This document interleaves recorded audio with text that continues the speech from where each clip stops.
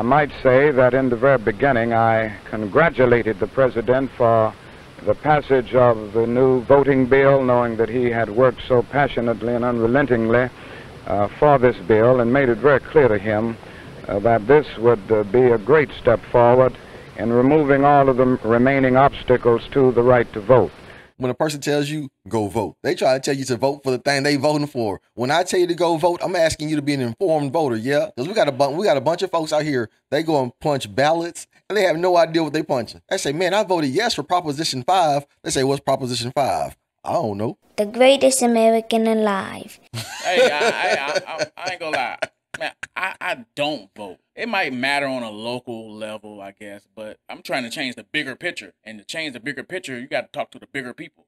And the bigger people, they are already fixed in. I mean, personally, I don't vote. Lots of us is disconnected from that conversation because they're talking way over our heads. The things that the Democratic Party, they don't pertain to me. Honestly, when it comes to the Republican Party, when I hear family, man, you got my attention. When I hear I'm pro-life, you got my attention. I'm a human. Now that will sway people. I believe in humanity, baby. Right. You would think, okay, Republican, because now you're watching the actions of how people do. But honestly, man, that shit is all tied in too. But if I would go Republican. Because just like the things Holy. You said, you know what I mean? A black man said he's going to vote Republican. Better not do that. No. You better not do that. I ain't say I was going to vote because I don't vote. But I said, you said hypothetically. Hypothetically. Don't run from it. Stay in the pocket, man. Shit. Hey. Black conservatives, nigga. Bam, bam. It's all good.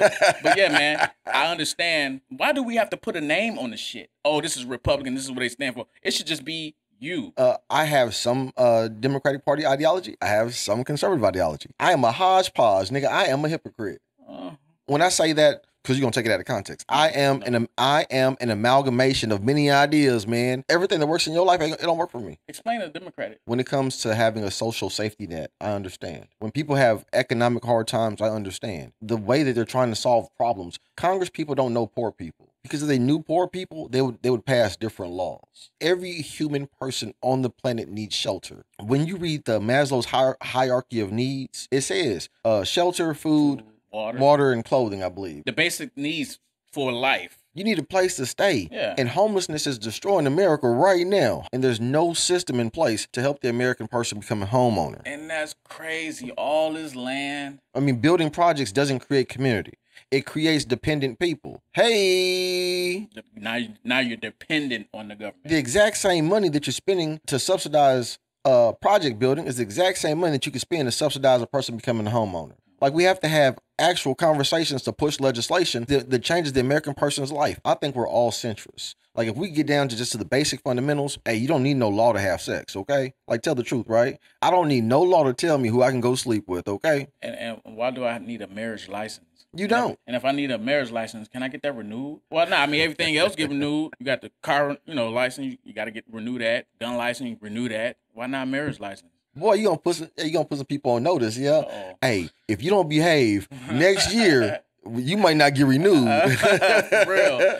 This marriage license expires, baby. Oh man, that might save a lot of people, man. Hey, it might hold some folks accountable. You say I do and think I got you forever. You say I got you, bitch. No, not in 2026. Yeah, we coming up for renewal. right. Like, so okay, yeah. What did he give me for Christmas? There you go. Please don't shoot me. Behave yourself. We just need to do better. As a nation, we are a symbiotic experience. As a nation? You talk about in America? Because America comprised of different nations. We are all interdependent on each other on this geographic location. Everything that you do affects me. And everything that a person does in New York, it also affects me. The way that they operate in their economy, their politics, their ideology directly impacts Texas. Do it? Directly impacts Texas. Day by day? Because honestly, somebody in California don't directly affect me on what I'm doing.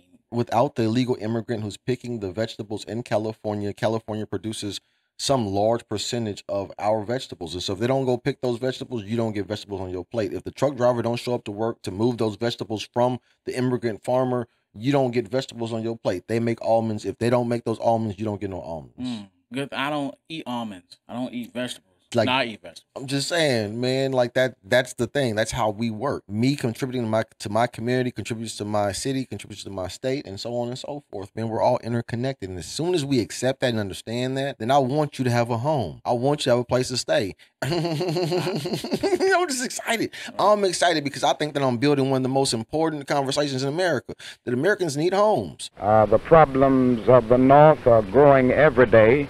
And I think in those communities there will be an increase of demonstrations in order to call attention to the problems in housing, jobs, and in the schools.